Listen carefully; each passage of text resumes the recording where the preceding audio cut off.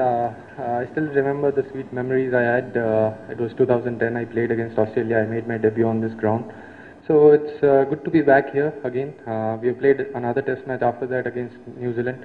So overall, I think this venue is really good. I love playing on Cheteshwar Stadium, and this is one of my favorite stadiums. So I'm really looking forward for this game.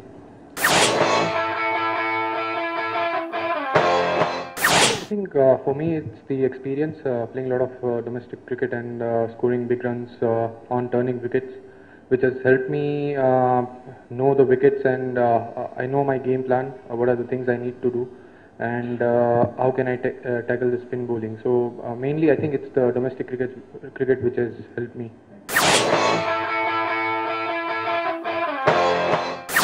Uh, when we went into bat, I think when I went into bat after the first wicket, I think it's the most important thing was the communication.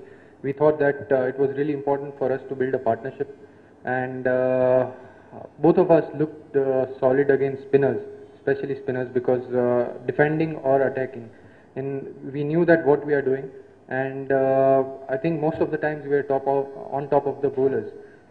We read their game plans very well. We rotated the strike. Uh, we played shots on loose balls. So we were communicating in between the overs, and I think our strategy or our game plan worked really well.